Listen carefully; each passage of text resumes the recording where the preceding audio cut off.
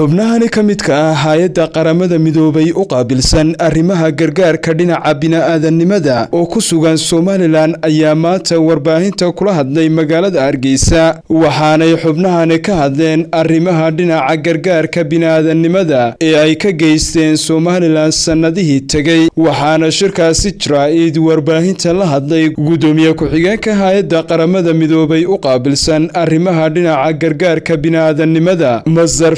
lalay waxaanu ka sheekeeyay Gudoomiye Xigeenka hay'adda Qaramada Midoobay u qaabilsan arimaha dhinaca gargaarka bini'aadanimadu sanadihii tagay gargaarkii dhinaca bini'aadanimada ee ay ka geysteen Somaliland isagoo si weyn ugu mahadceliyay ururada caalamiga ah iyo kuwa dawliga ah iyo waliba sidoo kale wasaaradda qorsheynta Somaliland sidii quruxda badnayd ay ula shaqeeyeen intii ay ku guda jireen arimaha gargaarka dhinaca bini'aadanimada ee gudaha Somaliland waxaana ka mid ahaa hadaladii Gudoomiye Xigeenka hay'adda Qaramada Midoobay u qaabilsan arimaha gargaarka dhinaca bini'aadanimada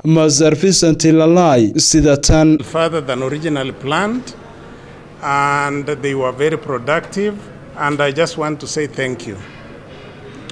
I want to say thank you to members of local NGOs, international NGOs, UN colleagues for the work we do together. And I'm sure if there will be questions, they will answer. In the meetings I have had this morning with the Vice President and his members of the Cabinet, and with the Ministry of Planning, the Vice Minister of Planning, and the discussions we had yesterday with our colleagues from the NGO community and UN colleagues, there is one collective position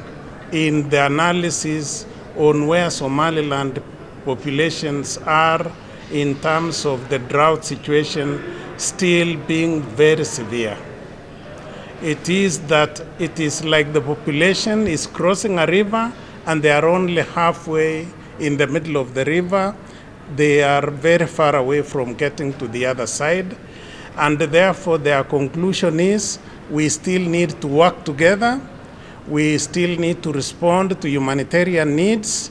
We still need to speak together in one voice, and we still need to work together in supporting the government of Somaliland in the priorities they have in responding to the humanitarian needs of the people. This is something that we all agreed is the situation of the people. Mohammed Umar Abdullahi Mohammed Tariq, Qaabilsan TV, Hargeysa.